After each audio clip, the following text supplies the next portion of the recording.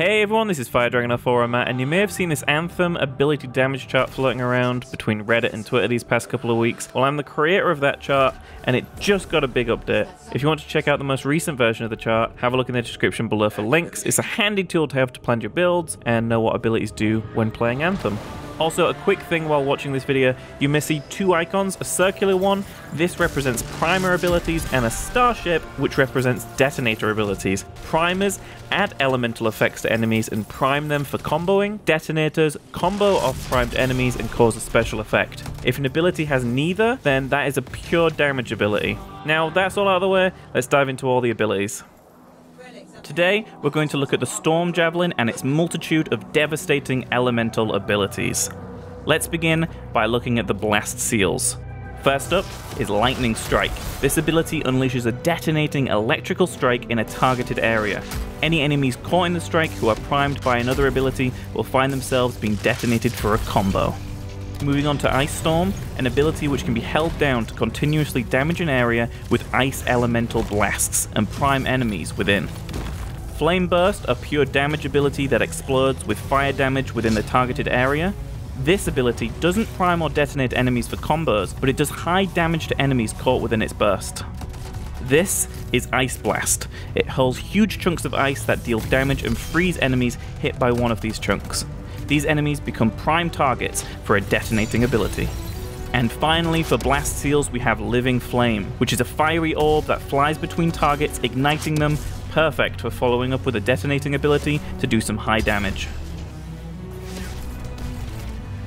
Next, let's move on to Focus Seals. The old classic Frost Shards is up first. This is a rapid fire ability which shoots out shards of ice that slowly freeze a target. And yep, that means it primes the target. Here's Burning Orb, one of my personal favorites. You have 5 charges which can be thrown out quickly, or better yet, held down to charge up for a massive projectile that explodes on impact. As you can tell, this is a pretty versatile detonating ability and just looks cool too.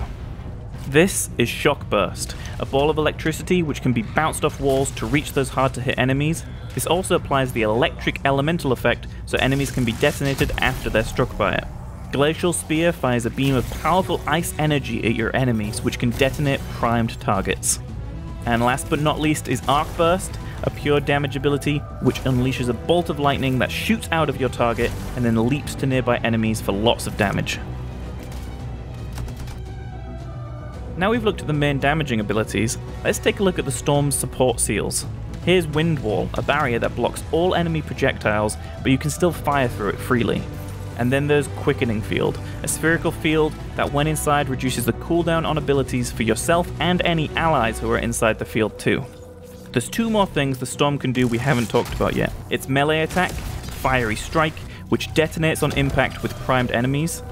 And finally, there is of course its crazy ultimate ability, Elemental Storm, which can prime targets and then detonate them. Elemental Storm unleashes an onslaught of ice, electric, and fire area of effect attacks, which devastates all enemies caught within the ultimate's targeted area.